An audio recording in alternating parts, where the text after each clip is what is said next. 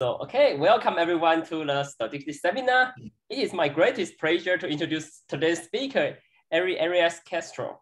So Ari is currently a professor at the University of University of California, San Diego in the mathematics department.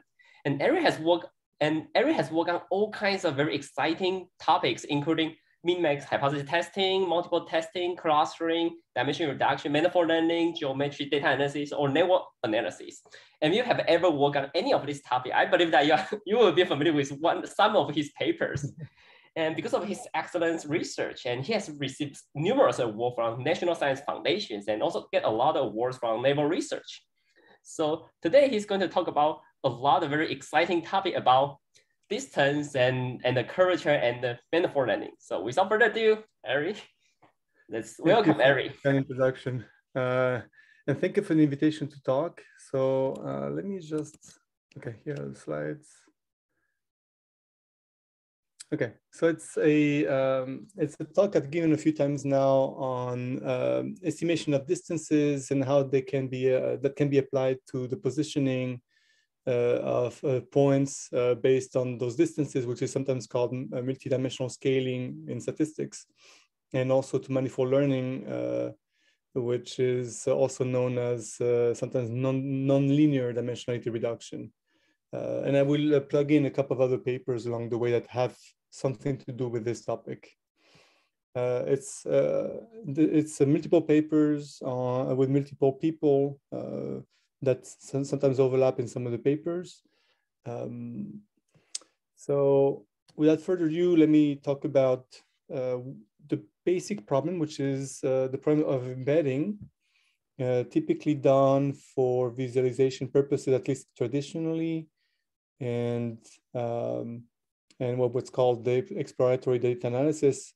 I haven't seen this really done in the for actually improving, for example, regression classification, although I'm sure it's possible. All right, so what is the graph embedding problem? We have a weighted graph and a given dimension. That dimension can sometimes not be given. Often it is because if it's for visualization purposes, then typically it's chosen to be 2 for obvious reasons. But sometimes it's not given. There are ways of automatically selecting it, but I'm going to assume it's given. And so the problem then becomes to find points in the Euclidean space or a Euclidean space of same dimension, let's say, by the, we're at loss of generality RD, such that the pairwise distances between those points is close to the weights between the corresponding nodes in the graph. Okay, so this is perhaps a bit ambiguous, but the node set here V, the script V, has n nodes. Let's say 1 through n, we're at the loss of generality, and to I in that set we associate yi. Okay, so it's in that sense that we want the points to sort of realize the nodes in a way that respects the distance as much as possible. So on the graph side, the distance given by this delta. On the Euclidean side is simply given by the Euclidean metric. Okay, the most obvious way to perhaps approach the problem is to pose it as an optimization problem in terms of minimizing the error sum of squares. And that has been done. In fact, it's one of the first things that was proposed, I believe back in the 60s, 1960s. And it's known as, sometimes known as metric scaling. It turns out this is a high-dimensional non-convex optimization problem that's rather difficult, and that's sort of where it starts, because then many other methods have been suggested for the same problem that try to do better. So why is it a high-dimensional problem? It's because, let's say like D is equal to 2 for visualization and again purposes. And so how many variables do we have? So each point is 2 coordinates. And if we have n points, that's 2 times n. So we in fact have 2 times n variables if we are embedding in dimension 2. Of course, if we're embedding in higher dimensions, we have even more variables. Okay, so it's not an easy optimization problem.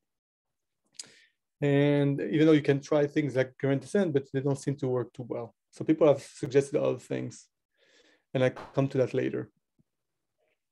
This problem is known as multidimensional scaling, or MDS in statistics, and possibly comes from psychometrics. And at least some of the early work was done or published in Psychometrica, a well-known journal in the field.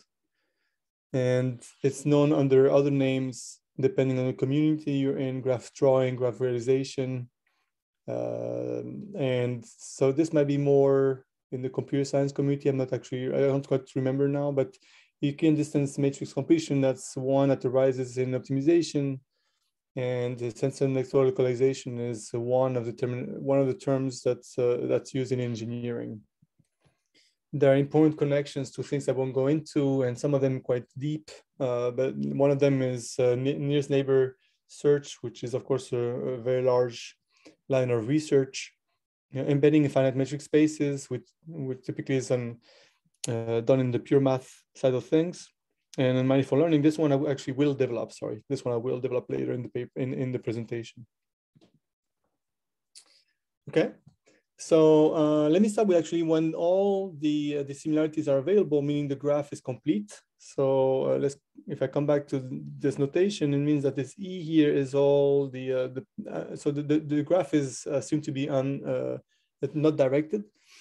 And in that case, E here is simply all the edges. So we say that the graph is complete in that case. Each edge has the similarity attached to it given by delta.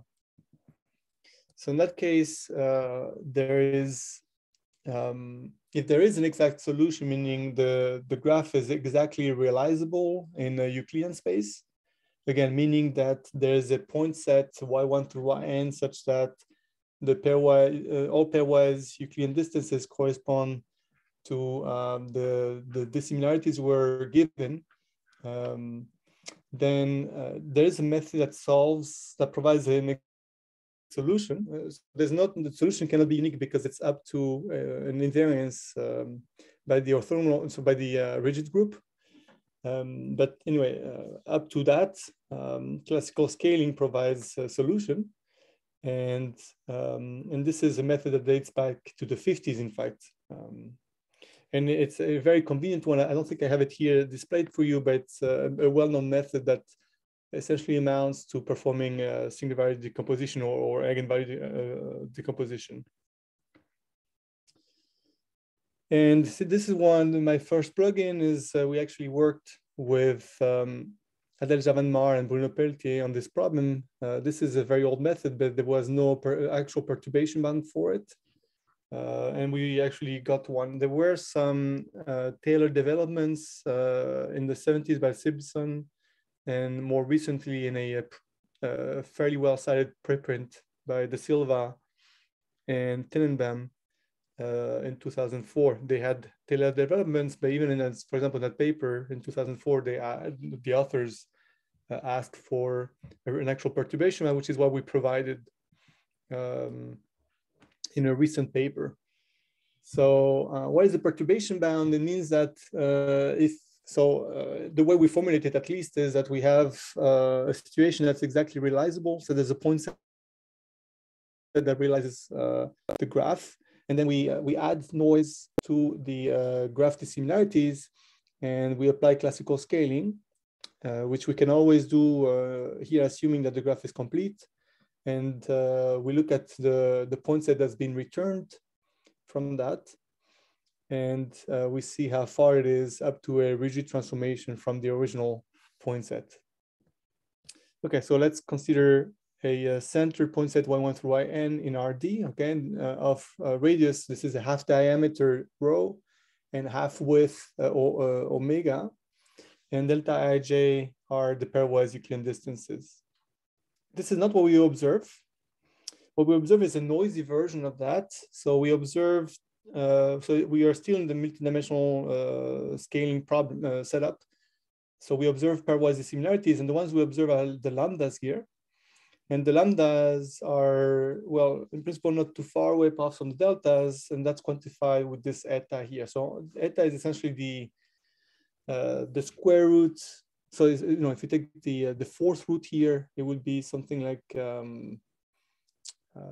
you know, like some sort of like a variance, but in square. So it's like it's a measure of how far the lambdas are from the deltas, and so therefore eta quantifies the noise level. Okay, and it goes like this. So if eta is not too large, this is compared to the half width, which is of course always less than or equal to the radius or half diameter.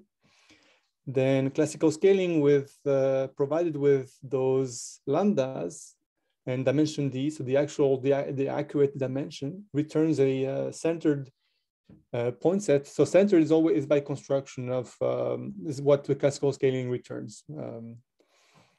Point set, so z1 through zn in that Euclidean space, such that up to rotation. So a Bridger transformation is essentially an orthogonal transformation, and the translation is taken care of because the point sets are both centered.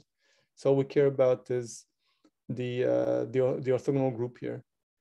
Okay, so up to a orthogonal transformation, we get an average error on the order of eta squared. Okay, and then the constant a here is explicit. So okay, so that's fine. This is when all distances are available. But what if not all distances are available? So an obvious strategy is to estimate the distances and plug them into classical scaling. And that's one of the strategies that was proposed early on. There have been other strategies since then. In fact, this one here, direct optimization and applying something like gradient descent is a possibility as well. Like I said, it doesn't seem to work well, but it's another very distinct possibility.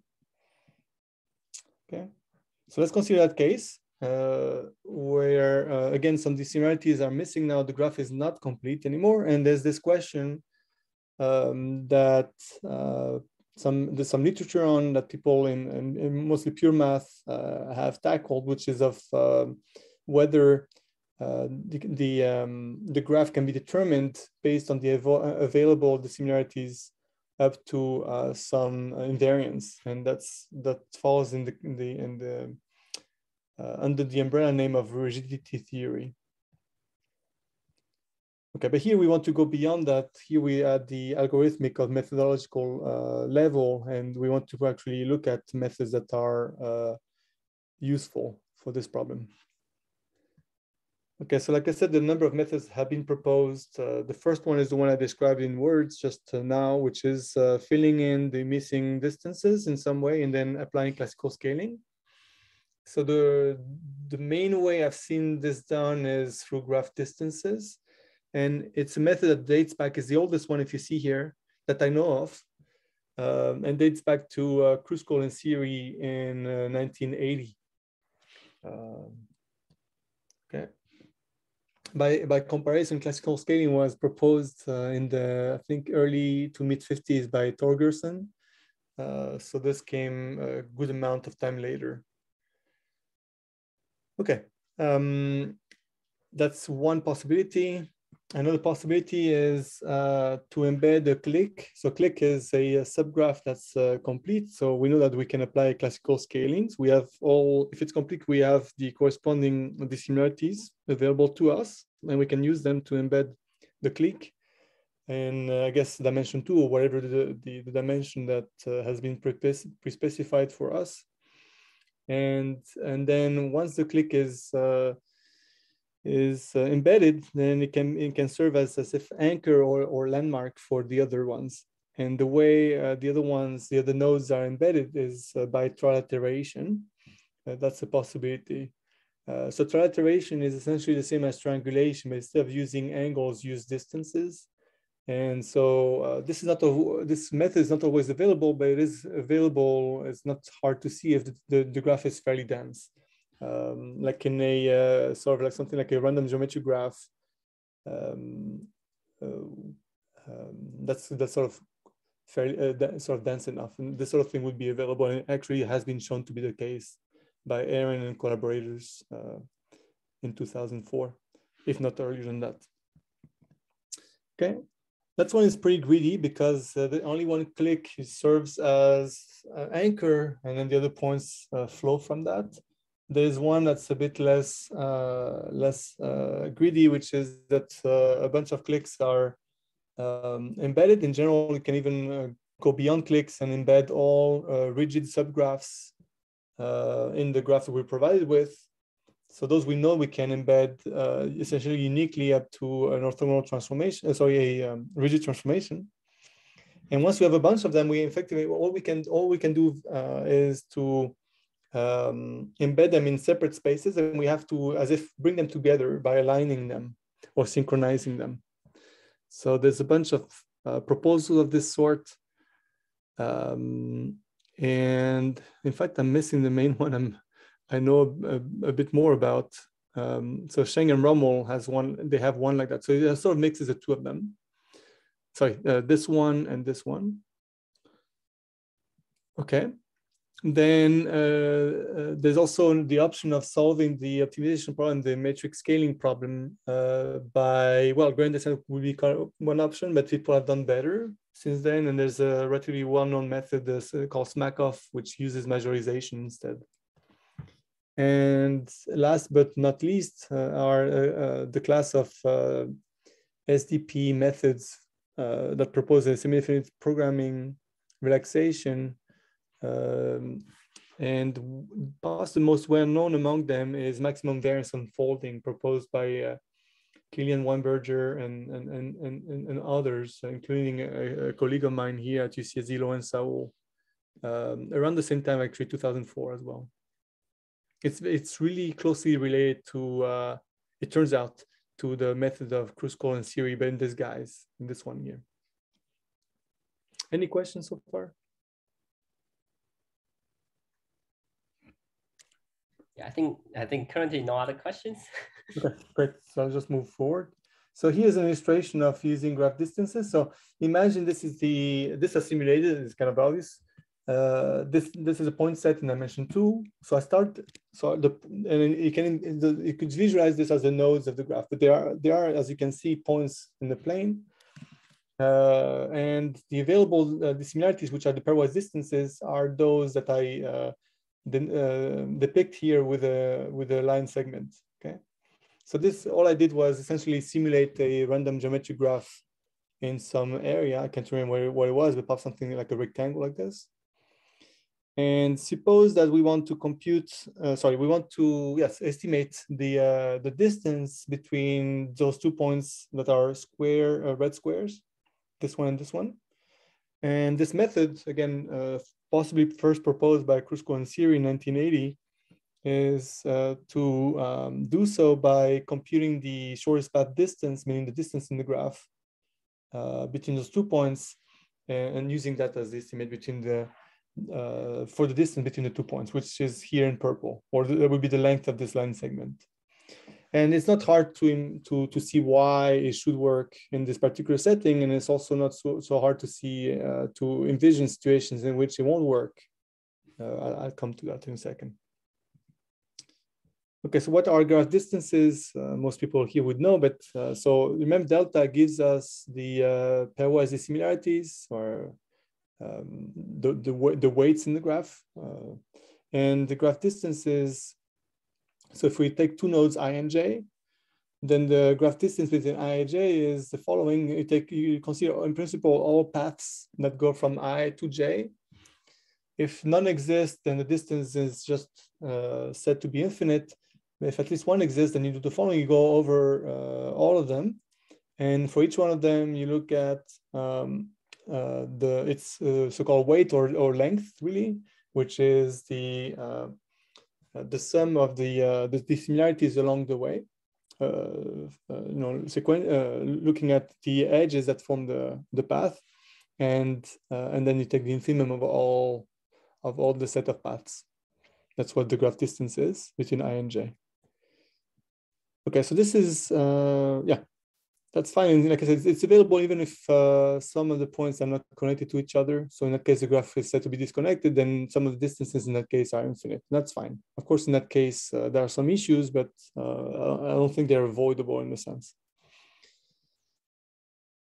Okay, so A case in point is that of neighborhood graphs, and that's more or less what people in engineering call sensor network localization. That's the setting they probably have in mind the most, because it's related to a Wi-Fi communication between the nodes that may exchange information as to where they are or relative to each other.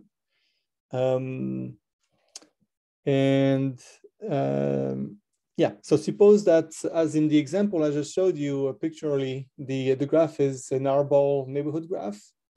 And yeah, and so actually, I guess the truth now is x1 through xn, and it's in the dimension RD, and D for us will be known, okay? So this means that, as you must know, like INJ is an edge in the graph if and only if the distance between INJ, which is also is given by the Euclidean distance between the corresponding points, is less than or equal to R. Okay. So this is a very simple setting, and we obtained a sharper band that existed somehow.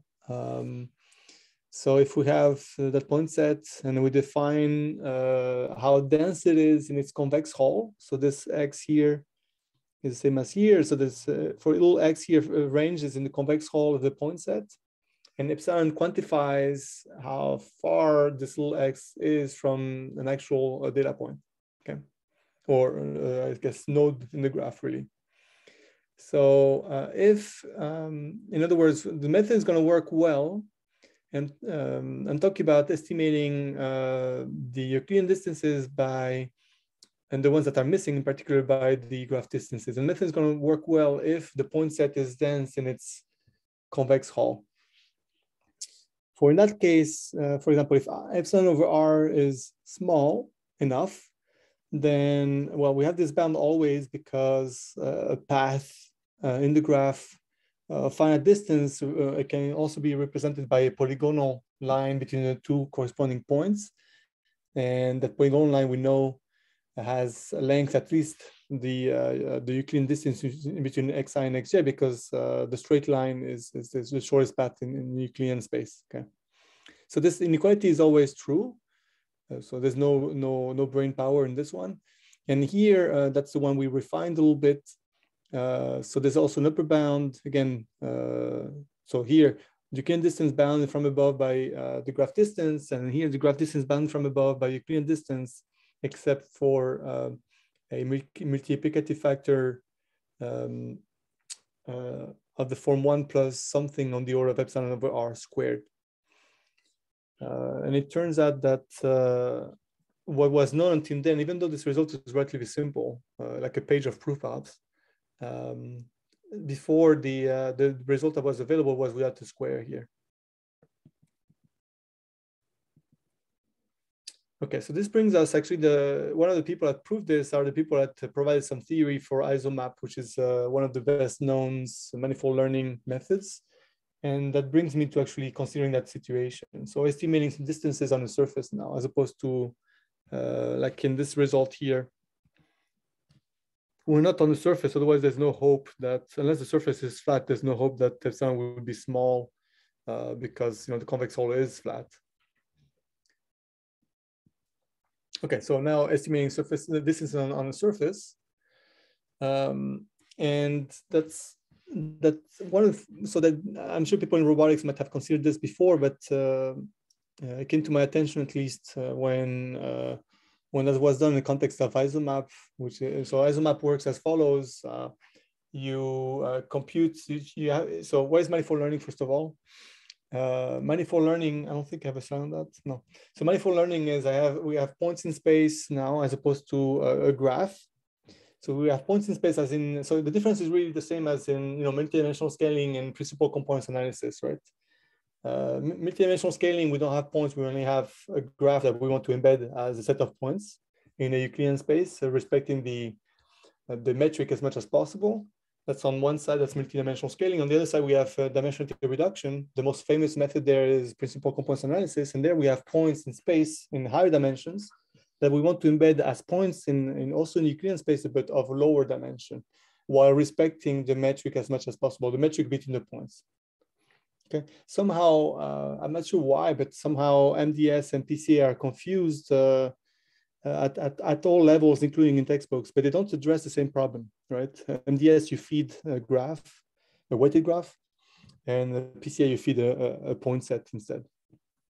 Okay, they are connected, by the way, but so classical scaling is connected to PCA, but the problems themselves, MDS and dimensionality reduction, are not the same. Okay, so all that being said, manifold learning is the same as essentially dimensionality reduction, but now the key assumption, as opposed to PCA, where we assume, if we want it to work well, we assume that the points are near an affine surface. In manifold learning, the key assumption is that we assume the points are near a curved surface. So, which in principle would be a submanifold if it doesn't intersect itself and that sort of thing. Okay, so how does isomap work? Isomap works as follows. So it estimates the distances on the surface with the graph distances in a R-ball neighborhood graph, where R is chosen by the user. So it's a tuning parameter, the only tuning parameter of the method, if the dimension, the embedding dimension is known or given. So yeah, so having chosen a R, it builds the R neighborhood graph, computes the graph distances. The intention for that is to estimate the distances on the surface, and then applies classical scaling to get on the obtained graph distances to obtain an embedding in the desired dimension. That's how isomap works. So effectively, the second part there, after the graph is built, the second part is the method by Kruskal and Siri, meaning the one that fills in the distance matrix by computing graph distances and applying classical scaling. The authors of isomap didn't know that, but it's been like a crisscross between the two fields, between MDS and dimensionality reduction. There's an overlap and rediscovering each other's work and that sort of thing. There are other examples of that. So, okay. There's also, estimating distances on surfaces also something that people in motion planning are also interested in, although they're mostly interested in the Euclidean case, in which you have boundaries given by obstacles. But anyway, so here's the problem. We have a set S, and intrinsic distance is simply what you think it is, which is that you take 2 points, so define between 2 points on that set, and you look at all curves on the set that join the 2 points. If there's none, then you say the distance is infinite. If there is at least one, you look at the length of the shortest one. And that's the intrinsic distance between those 2 points on that surface. This is the way to write it, but that's what I said in words. It's the same thing. And so under some basic assumptions on S, we want to estimate all the pairwise. So if we have a sample x1 through xn on that surface, well, we want to estimate all the pairwise intrinsic distances, sometimes called geodesic distances, but there's a bit of a ambiguity. So I'm going to use intrinsic distances. Okay, so we're going to use again graph distances, but here we are not provided with a graph. We have to build it. So we do the same as in isomap. So we build a R-ball neighborhood graph, and then we compute the graph distances, which we use as proxies for the actual intrinsic distances on the surface S. S is unknown to us, obviously. Otherwise, in principle, we could compute all the pairwise intrinsic distances, at least in principle. Okay, so here the key quantity, which also measures how dense the point set is, and somewhere, but it's not in the convex set. I want to say obviously again, because we're not in the flat situation, but it's how dense the point set is on the surface. But otherwise, this epsilon plays the same role as it did before. And the people that came up with isomap, soon after, they have this famous preprint, which somehow remains a preprint, where they provide some a theory for isomap in the form of essentially quantifying how well this does for estimating distances. And so here's one thing they came up with. So we actually recovered their result. That's what we do, and then I explain a bit more. So if epsilon over r is small enough, just the same condition as before, then the graph distances are bounded from above by the intrinsic distances times a factor of 1 plus something in epsilon over r. So essentially, there's a multiplicative error of order epsilon over r from above. Okay. So this is with very few assumptions on S, by the way. With further assumptions on S, and the main one being that the S is smooth. So one way to say that is that the shortest paths on S have curvature bounded by kappa, and which is the case, for example, if S is say twice differentiable, actually C2 manifold that's compact or something like that. So okay. So assuming something like this, the same group of authors, Bernstein and others in 2000, I think the ones are De Silva, Tenenbaum, and Langford. They also have a complementary bound. So the graph distances are bounded from below by the intrinsic distances modulo a multiplicative error of order r squared if r is small enough relative to the curvature radius of, essentially the curvature radius of S. Okay.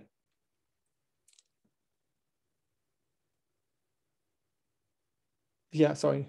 There's also, that's right, the tau, that's true, but also if this is so that doesn't bridge the some parts that are, bridge S essentially. And then the other one is this one here that relates to this kappa here. So we want it also small relative to so small relative to 1 over kappa, which is the curvature radius, maximum curvature radius of those shortest paths on S. Okay, so this is all good. And what we do in this paper, we do other things. And the main thing we do is coming next. But one thing we do is we recover this bound is just the constant is not quite as sharp as the nice results obtained here by Bernstein and others.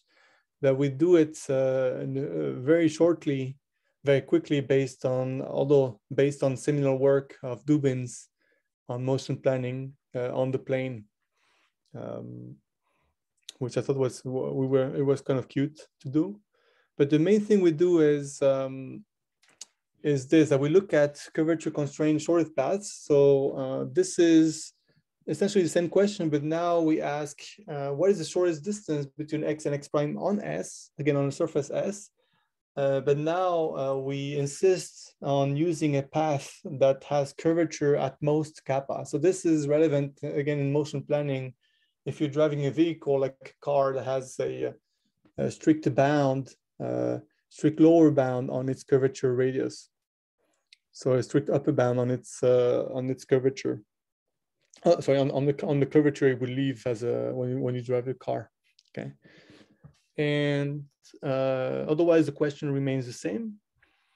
So for this, what we did is also look at graph distances, but now we look at them as polygonal curves, and we want to restrict them to not have too much curvature. It's very natural to do that so that we can do some sort of plug-in. And we looked for notions of curvature that were useful to us. Notions of discrete curvatures that were useful to us. So by discrete curvatures, I mean notions of curvature that apply to polygonal lines. So of course, the polygonal line at each one of its apexes, I forget how you call them. The curve is obviously has infinite curvature unless it's perfectly aligned there, and so we're talking about replacing the usual notion of curvature with another one that sort of resembles what we want it to be expressing, which is how much a polygonal line is turning, really. So the notion we came up with, which later we found in literature, but immediately we didn't find this one. We found other ones that were not as useful because they were based on angles. This is the one we found. let me explain actually with the figure what the notion is. So here's the polygonal line. Suppose we want to define the curvature at this node right here. Then we consider the adjacent nodes. Sorry, node is not the right word, but anyway. So here are the adjacent ones. And even though the curve could be in dimension 5, those 3 points are always in the plane. They are always on the plane, and of dimension 2. And we consider the circle that they define, and 1 over the radius is a curvature at this point right here. That's how we define the curvature, modulo the fact that if the angle is more than, so here is fine, but if the angle is square or less, then we make the curvature infinite. Otherwise, there's some technicalities that arise. Okay, so that's the notion we're going to use, and otherwise, that's what we do. So I'll come back to that later, Pops. Okay, so okay, it's right here. So what we do is, so actually we also use an annulus graph as opposed to an R-ball graph. This is for technical reasons. It doesn't seem to be quite necessary, but in our proofs, it was useful to consider an annulus graph. So an annulus graph is one in which, well, you start with an R-ball neighborhood graph and then you remove some of the shorter edges. So here, something like we can remove, say, the edges that are of length less than R over 4 if we use an R-ball neighborhood graph. And our estimates are, so our estimate for the distance, the intrinsic distance on S between X and X prime with curvature bounded by kappa, pointwise, is the graph distance between X and X prime in this graph, and this R neighborhood annulus graph, but with the polygonal line defined by the path having curvature as defined earlier bounded by kappa. That's essentially what we do. Why this notion of curvature is interesting, let me just say a couple of things. So one is that it behaves more or less as we hope it does. So the most obvious, simplest lemma to show is this one here. So if you take a curve that's twice continuously differentiable, so we can define a curvature everywhere. And this is called gamma, is defined between A and B. And then we take a point S in A and B and keep it fixed while we have another location R coming from below and location T coming from above. So really the location should be those here. So this is before, so this gamma S in the middle, gamma R and gamma T on both sides. S remains fixed, so this point in the middle remains fixed, and we let R come, so this point approaches this one in the middle, and this point approaches the one in the middle.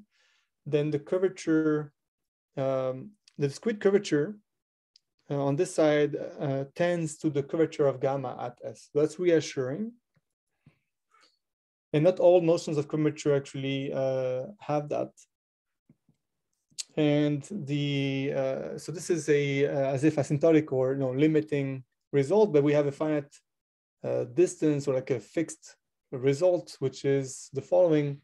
And that was quite useful to us, is that if we take a curve so similar that has a curvature at most kappa, now we quantify it. This is a more quantitative result. That's what I meant to say.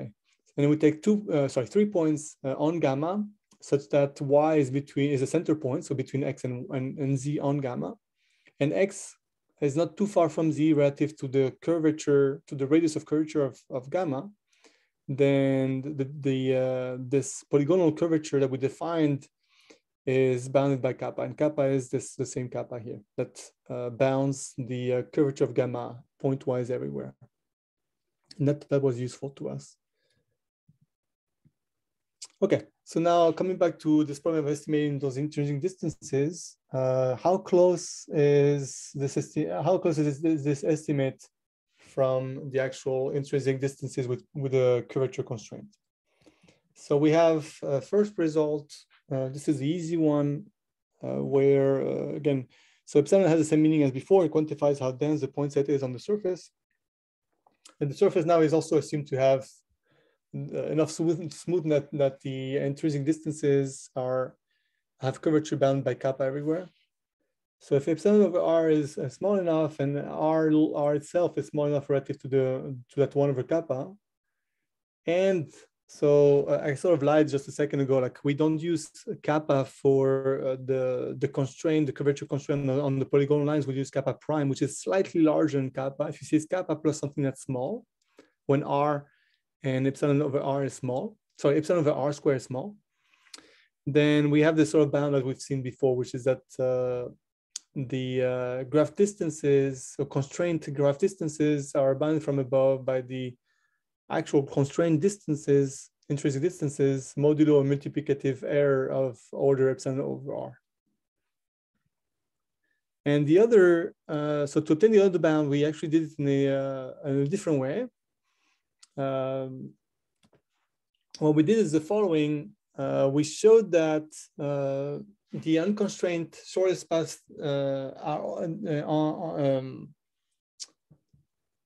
in the graph, they already obey a curvature constraint. This is again assuming that the surface is smooth enough. And the curvature constraint is essentially kappa, except for something that's small, but now if epsilon over r cubed is small. And we don't know if this is, so here we had the constraint that epsilon over r squared has to be small. And here we have that epsilon over r cubed has to be small for this to work. And we don't know if those things are unavoidable or not. There's not a whole lot of literature on this problem, if any, really. Okay. Any questions at all? Okay. So far, actually, no. So. Okay. Yeah. I personally have one question. And so when you define the polygonal curvatures, I think in the case of a graph, it's actually not unique for every point on the graph, right? Because you could have multiple curve. If you are thinking about picking 3 points, even for the center point is fixed, you could have different ways of defining that, right? Yeah, so we don't define it for the points, we define it for paths, for polygonal lines. I see. So it's for the paths, I see. So for given paths. Yeah. Okay, so the same way, like, if you have a point on the plane, you don't define a curvature for that point, right? You define a curvature in the context of a curve that goes through that point. Right. Oh, I see. Okay, good. Yeah. Anything else? Oh, sorry if I wasn't clear there enough, but yeah. There's a question from Ikun. So the question is that I was wondering if the curvature of the space on which the point lies can be negative. So not here. We look at the absolute value of so we don't put any sign to the curvature. Yeah, that makes sense. Yeah. I think so. Okay, great. So currently no other questions, so I think we can move on. So I only have a few more minutes, so let me see what I will. So this is more natural to cover next. So this is more recent work with a student of mine. So actually, I should have said that this previous work is with Thibault Le Gouic. And now moving on to some work that did with a current student, Alan Cho, so together we looked at the embedding problem again. And so 2 things actually, how well can we estimate the distances? Can we get something like a minimax result? And then what are the implications for manifold learning? Okay, sort of a similar question, but from a minimax point of view, really. Okay, so if we make relatively strong assumptions, I mean quite strong, that we're saying that S, the underlying surface, is isometric to a convex domain, which is exactly the condition that isomap, for example, requires to be consistent, and it's also the case for other methods such as maximum variance unfolding.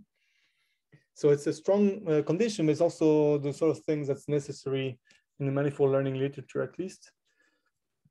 So if we combine the results of that we've seen actually in this presentation, we optimize over the choice of little r. Remember that in manifold learning we do have the choice of little r. If we optimize, then we get that. So now I'm back to the case where there's no curvature constraint. Okay, so I'm only looking at estimating the intrinsic distances.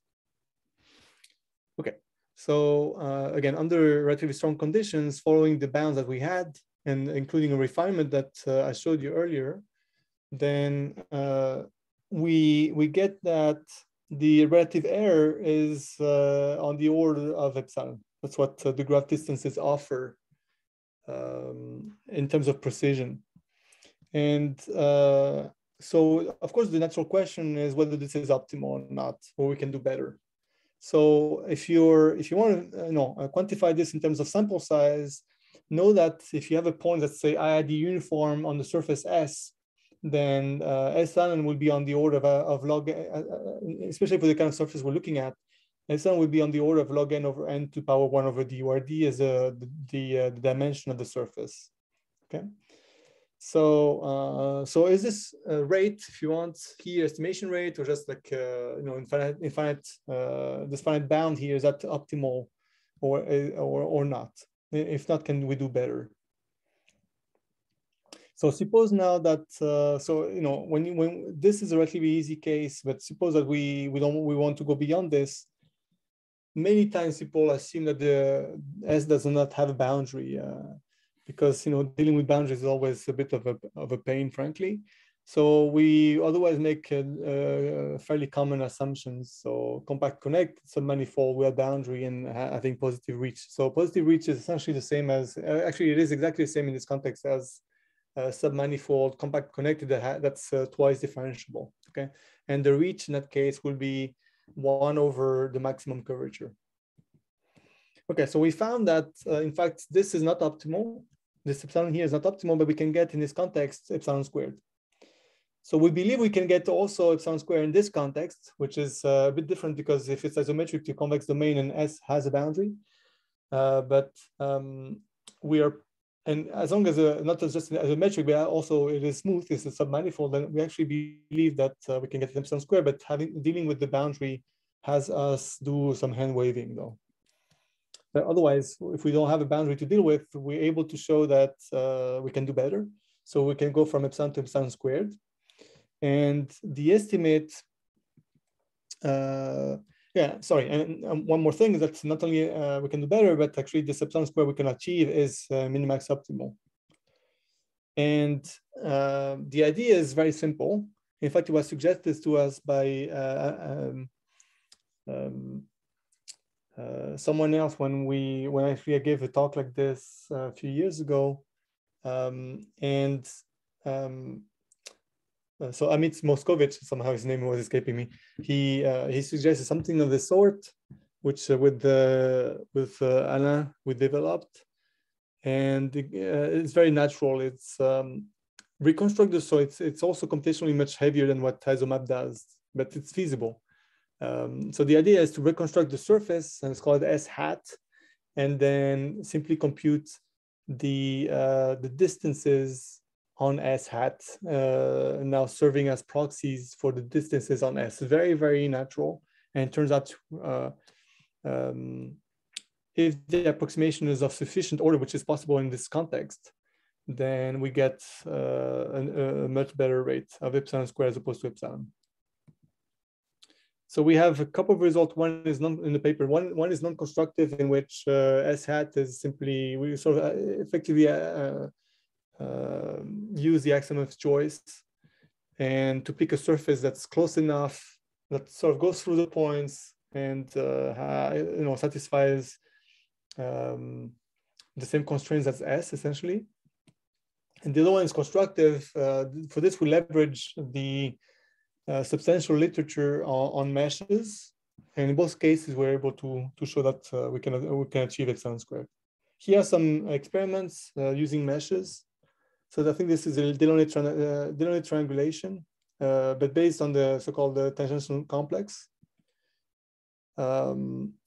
So I don't know if I can zoom in. Yeah, I can do a little bit of that. Oops.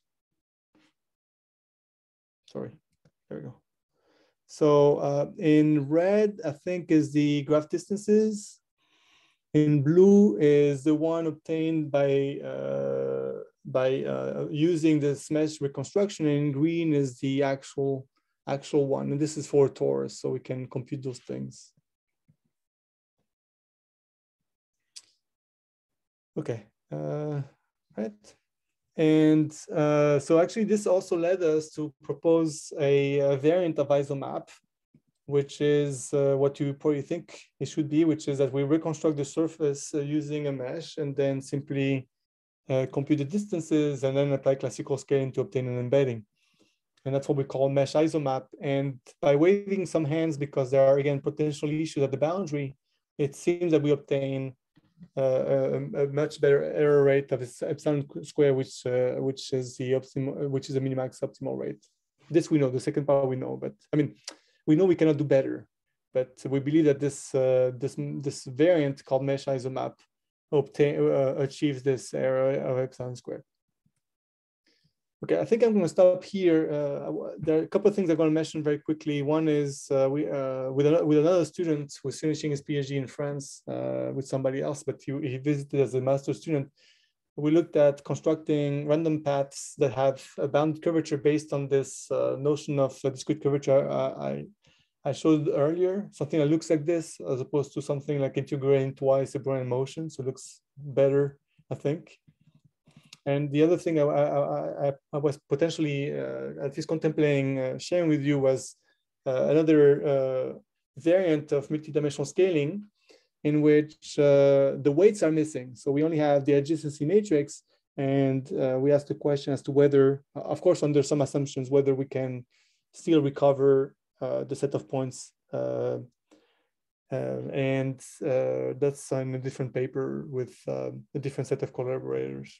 I'm going to leave it here and stop, and thank you again for coming and attending this talk.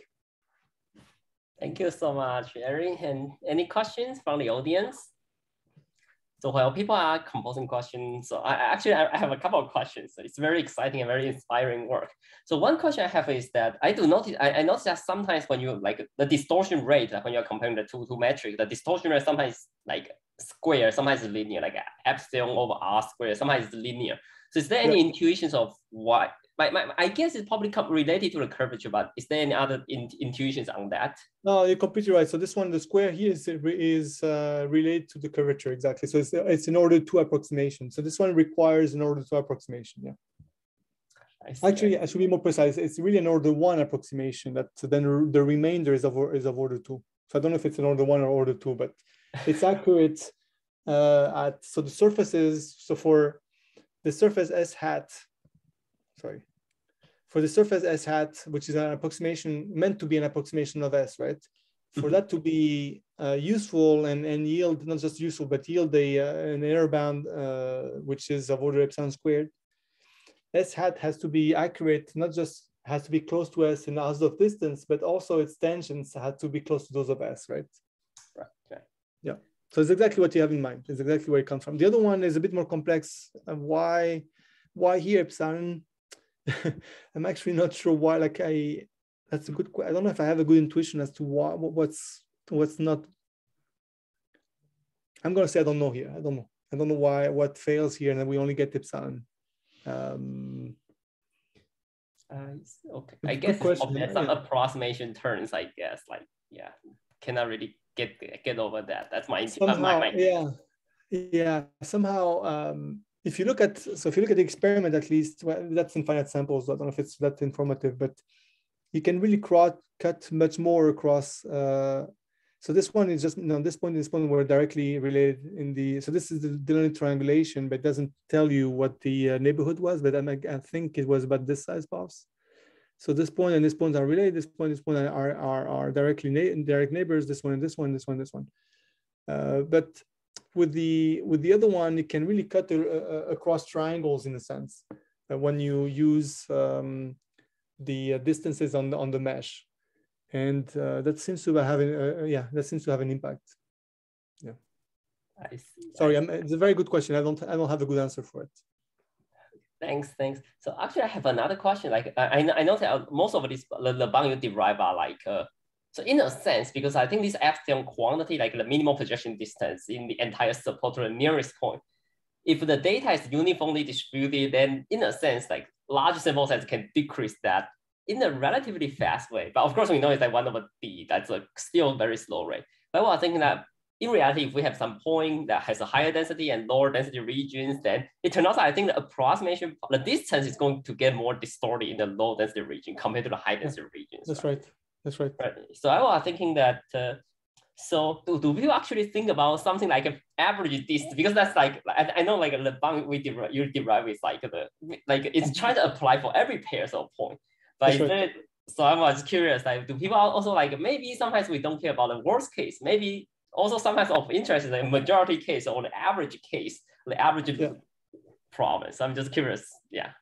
Yeah, we didn't consider it, but I think whatever you have in mind should work. Like, so you could think of, like if you have 2 points and then their path only goes through high density regions, then where there are a lot of, by which I mean there are a lot of data points, then the approximation to their distance should be good, right? And better than if their shortest path goes through a low density region, right? Yeah. Mm-hmm. You're completely right. We just went with the sort of more or less assuming the usual, which is that the points are more or less, uniformly distributed. Even though our results, in fact, are not, as you perhaps noticed, the results are not stochastic because we just assume the points to be dense enough. But yeah, once you assume them sampled from a density, if the density has much higher values than others, then of course in those regions you'll be able to do better in the ones that are densely sampled. Yeah. Okay, great. Yeah, very cool work. And other questions from the audience?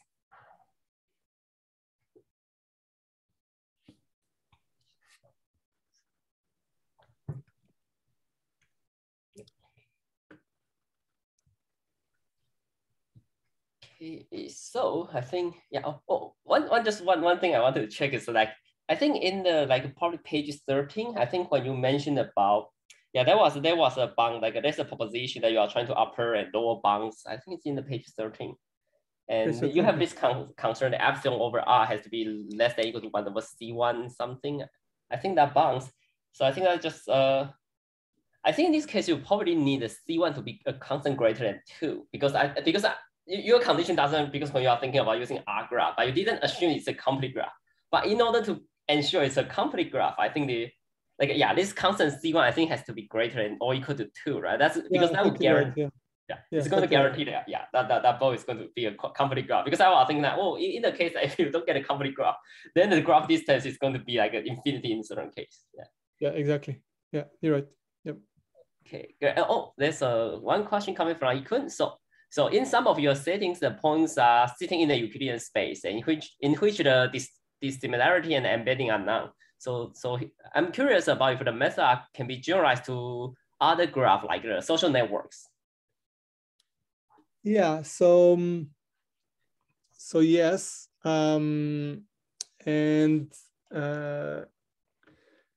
okay, so then what becomes a bit tricky is to understand the consistency of a method, right? Because, so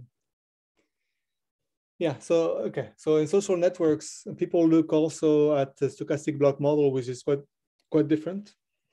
Here I'm using as a base model essentially what's typically understood as a random geometry graph. So it's one in which the latent positions, so-called, are in some Euclidean space. So there's a geometry to it, in fact, a Euclidean geometry. For the stochastic block model, which is another one that people have used in networks, social networks in particular, it's one that doesn't really have that, and it's hard to argue that the stochastic block model has a Euclidean metric. It's really something else. It's more like points and like a noise around them, and those points are in high dimensions. Given by the number of nodes in the graph. So yeah, they can be used. So they have been used, more specifically now to your question, such graphs have been used, for example, in link prediction. In fact, I didn't get to it, but in the last part, this one here, that's the latent graph model that I mentioned. This one, it's only when we have the adjacency matrix. So the model is something like this, like the adjacency nodes I and j are connected, given the position of the points, are connected with probability a function of the distance between the 2 points, and the distance, that function is decreasing, okay? And it turns out that something like that was considered surprisingly to me at least, but we found that before, thankfully, before when we were writing the paper, that there are quite a few publications on this in link prediction. So in principle, people that were interested in the World Wide Web, for example, which it's hard to argue it's Euclidean, but nonetheless they had in mind this sort of model somehow. I don't know the history of why they came to that, but again, it's sort of hard to avoid, except if you choose something like a stochastic block model, possibly, or preferential attachment model. Also, maybe another one that people use as a model for social networks. Did I answer the question? Or? Yeah, I think so. Yeah. Okay. Yeah. Anyway, perhaps like without confusing myself or others, like there is a literature on considering such models for social, like at least in link prediction, which is not quite social networks, but like the World Wide Web, which is not. It's kind of similar. And I don't know. Again, there are some competitors out there, such as the stochastic block model and professional attachment model and others like that. Great. Yeah. Any other questions? Yeah, it's Friday afternoon, so I think people are very exciting. Okay. Oh, so here's actually another question. Oh, yeah. Okay, yeah. So it's just a comment and thanks for the answers. And then it seems that the latent graph model are connected to the graph neural network. Okay. Yeah. Oh, okay. Good question. So what is meant by, maybe I don't know this graph neural network, what is that? So, yeah, I think maybe I can allow him, to ask. So hi, Ikun, I think you should be able to directly ask the questions. So I just allowed you to speak. Yeah. Thanks. Yeah, actually, thanks for a great talk.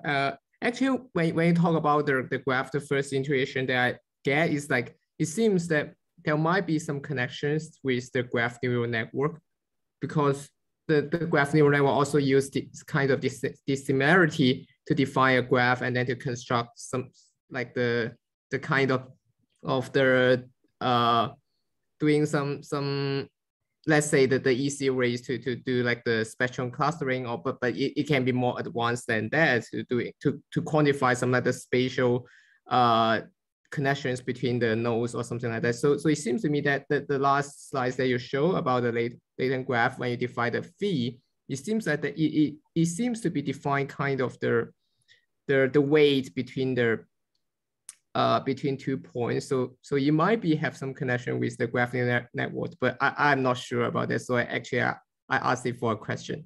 Oh, that's fine. Can you tell me what graph neural networks are? Sorry, I don't think I've heard that term. Yeah, I'm not the expert about that. So actually, I just curious if it can be like connected with something like that. Yeah. I don't know. Yanchi, have you heard of graph neural networks? Well, actually, no. So I also cannot. So I think, sorry. No, that's fine. Like I look it up afterwards, but I don't know if I just ignorant about what that is. But I don't know if this is the sort of graph relation that people consider, in deep neural networks. But they're very special. Like they typically move from one layer to another. Yes, actually, another things that it might be related here is like sometimes I guess a few years ago people also proposed something looks like the graph embedding, or something looks like the node to wet or something like that. That is like for each vertex in the graph, they will assign a kind of representations. So it seems like it's just like the setting that we have in the first slide. So about for each node we will have a kind of embedding, but for their problem, they just want to directly construct the embedding for each node, and then this embedding can be used for the downstream analysis. But yeah, it seems like it's quite related to the problem that you started here, but it's also different, have a different like the interest in their problem. Yeah. And what is the what are the main keywords in that line of work? I can type that up. I don't know whether you can see there. I don't know if the chat, you can probably type in the chat. I think that might work. Okay, Yeah. let's see. So something looks like, I guess the first thing that I mentioned is something called a graph embedding. Or... Yeah, so graph embedding is the same problem I mentioned earlier. Like that's one of the words that people use. And also like the node to web or something like that is some... no, okay, not back. Okay. Yeah, this I have seen before, but sorry, I don't have it in mind. Yeah, it looks like they're using, because for each node they're using some like the random walk on the graph to construct the embedding. This is a method. Yeah, this is a method for graph embedding. Yeah. Yes. Yeah, so it's not, so graph embedding is a problem then, and then node to vec is a method for graph embedding, which looks like you're right. It might be, I'm just looking it up really quickly, but yeah. So it's but yeah, but for neural network, actually, the graph neural network is actually quite popular field recently, but actually I don't know too much about it. So, but it seems that I guess there might be some connection in the last pages, like the latent graph that you show. But I'm not sure about that. So actually, I'm just curious about this point. Maybe there will be some interesting connection between them. Yeah, so there are many methods for this, and this seems to be, just very briefly, it looks like it's maybe related to what's called diffusion maps. So like I said, there's a crisscross between MDS and dimensionality reduction.